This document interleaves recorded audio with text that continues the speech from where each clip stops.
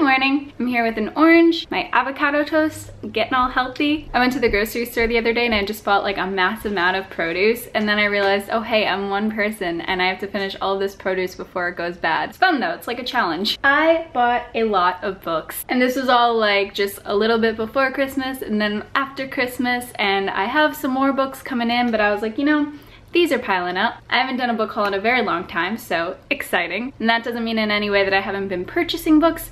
It's just not something that I've shown you guys, so let's show you. The first one I'll show you is the one that I'm currently reading, and this was a gift that I was given by a friend, and I've already shown you guys because it was in a readathon TBR. If I Was Your Girl by Meredith Russo. This is about a girl that has moved to a new town because something terrible happened in her old town. This is the summary that I told you guys during the readathon, but I didn't realize that the terrible thing that happened was in the summary. She was a boy and she wanted to be a girl really badly, and because of that she was absolutely tormented and she had a suicide attempt, and there was all of these things. It's so heavy and it's written in such a not heavy way, and I think it would be so perfect for like required reading at school. It's very topical, and even if you're aware of some of the issues in here, you're not going to be aware of all of them, and it's incredibly eye-opening. So I think any person should read this. It's great so far. I'm halfway through, and again, it's not written in a heavy tone at all. It's just like, it's written as a normal YA contemporary, except for so many heavy things. Loving it. Let's just go one by one. I went to Barnes & Noble to look for gifts for other people during Christmas time, and then I picked this up for myself because it was in the bargain area. Broken Monsters by Lauren Bukes. I remembered seeing this about a year or two, a lot in the booktube community. It's like a mystery novel. I think that they're trying to find a serial killer of sorts, and he like fuses bodies together. So the body that they found is half boy and half deer, and that's where the story takes off. I'm not one for mystery, but I'm definitely one for suspense, and I know those usually go like 2 and 2 together, but I'm just not one for the let's sit down and figure out this crime sort of thing. I'm in it for the like weird suspense thriller type thing, so hopefully this is more in that realm. It seems really interesting. I'm looking forward to it. Beautiful cover too. I was at my friend's house over Christmas time and I was picking up all of the books that I lent him before he went to college, and then I was like, hey, those two on your bookshelf, let me at them. One of them was One More for the Road by Ray Bradbury, which in hindsight probably shouldn't have borrowed because I like read a portion of Something Wicked This Way Comes a few months ago and didn't finish it. Not that I don't love Ray Bradbury's writing, it just wasn't something that I was into at the time, but I should have finished one of his books before borrowing the next one. It's a short story collection of his, which is totally great because I loved The Cat's Pajamas, which is another one of his short story collections. That's it. I'm ready for it. I'll read it eventually. Another book that I borrowed from him, which I'm very excited about, is Extremely Loud and Incredibly Close by Jonathan Safran Foer. I've tried to read Everything is Illuminated multiple times and I just can't get through it for some reason, but I heard that this one's a lot easier of a read, and I loved reading Eating Animals by him. He does have a beautiful way of storytelling, and you could tell that just from his nonfiction books, so reading an actual story from him would be very, very nice, and then I finally get to watch the movie as well, which I heard is amazing. Very excited. My first day of 2017 was absolutely incredible. I was brought to the Strand and then also to Bryant Park, and we ate lovely food, and just I got to walk around bookshelves for the longest time, and it was so nice. This is my favorite bookstore. They claim that it's 18 miles of books. This was only my 3rd time going, but I found that I was able to go into corners and recognize those corners and be like, this is where I find really great books. So I was able to like target different places, and it was just such an incredible day. Loved it. So first on the pile is another volume of Octopus Pie. Volume 2 apparently. I don't really read these in order ever, and I know that I probably should. There's like a little bit of a storyline going on, but for the most part it's like, I don't know, you could read them out of order. I bought a volume of Octopus Pie every time I've gone to the Strand thus far, so I had to pick one up. I've talked about these before. The comics remind me very much of Broad City. It's just like 2 girls hanging out in the city, very realistic, funny, raw, love it. I picked up The Bell Tolls for No One by Charles Bukowski. Charles Bukowski is one of my favorite writers. However, I've read none of his poetry, which blows my mind because he's very well known for his poetry. I've read his 2 novels, and then I have read On Writing by him, which is just a bunch of letters that he's made to other people, like his editors and whatnot, throughout his years. This is just a bunch of his unedited, unpublished work. So definitely looking forward to this.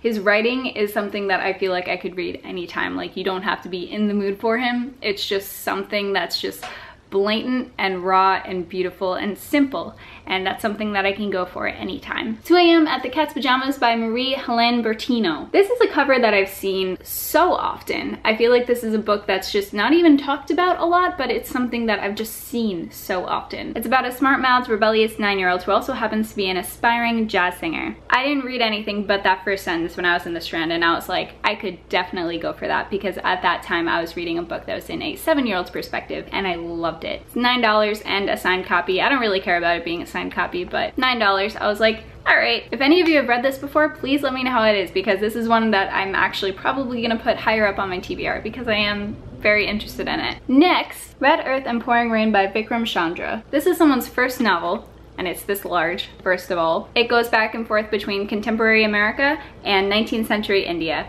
which I have been very interested in the history of India and religions that stem from India and whatnot. So I picked this up mainly for that. And I was just in a corner. It was an impulse buy, and I'm just hoping that it's good. It's really fun that I was able to like go into a bookstore and just pick up books, because I haven't done that in a very long time. This is the Canterbury Tales, and this is the deluxe modern classic edition from Penguin. I collect these editions. I think they're the most beautiful things in the world.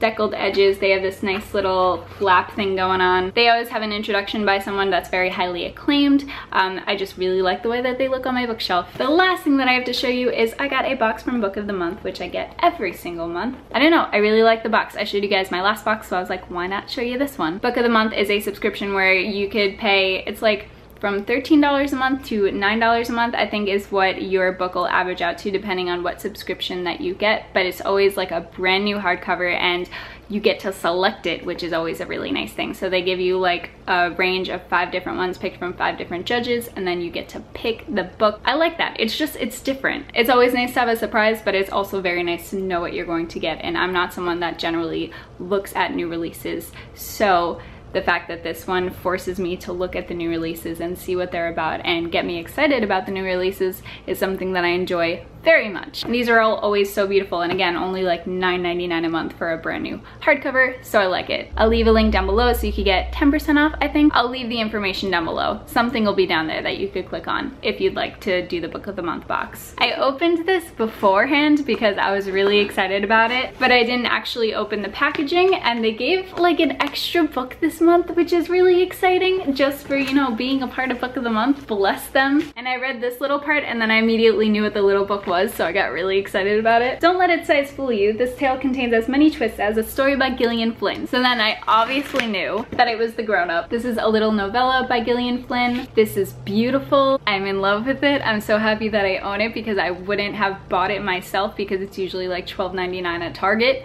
and it's this tiny, so I was like, no thank you, but I got it for free. God bless them. Also, side note, this isn't a company that I work with at all. I just really like this. I've been getting it for the past 4 months now, and I've just enjoyed it every time, so Ayo. It also always comes with this bookmark, and on the back of the bookmark it always shows you the book of the month that you picked, as well as a short summary by the judge who picked that book. I actually picked 3 of the selections that they had this time just because I wanted them, and it's only $9.99 extra for each book that you pick, but I had credits, so they were for free. So each one came with a bookmark with the summary. Look at how pretty they just look together. Like, together they look so nice. Homesick for Another World is a masterclass in self-deception as a universal feature of human condition. It's a short story collection. Apparently this person is very well known for their short stories. Otessa Mashfe.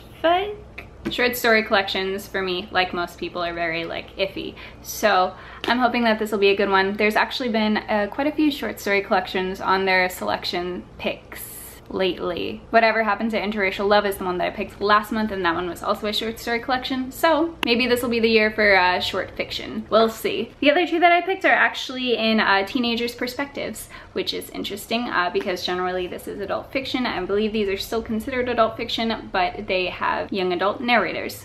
Interesting. Girls in the Moon. This book is about Phoebe, and Phoebe has 2 ex-rock stars for parents, and she herself is a budding poet, and she's learning how to grow up in a world where she can be her own sort of artist. Look at this cover! So beautiful. The next one is The Most Dangerous Place on Earth. They're talking about high school. This is by Lindsay Lee Johnson. This one's from Janet McNally, forgot to mention that. This one has all the stereotypical high school characters, but apparently we're diving deep into them them in a more humane way. Again, just sounds really interesting. All of these, like as soon as you read the synopsis, you're like, oh, I just want to dive into it. That's what I really like about their picks as well. They're things that I never heard of, and then when I hear about it, I'm like, oh, it sounds so good. And that was my haul. Hope you guys enjoyed. Now I get to eat. God bless. Definitely bruised my orange because I played with it the entire time. The next video that you'll be seeing from me is most likely a food related video, just what I ate in the day, because I was eating healthy and I was like, why not show humans that I do that and I don't just eat Domino's all the time. Making strides. I hope you guys are having a great day and a great week, and I'll see you soon. Bye.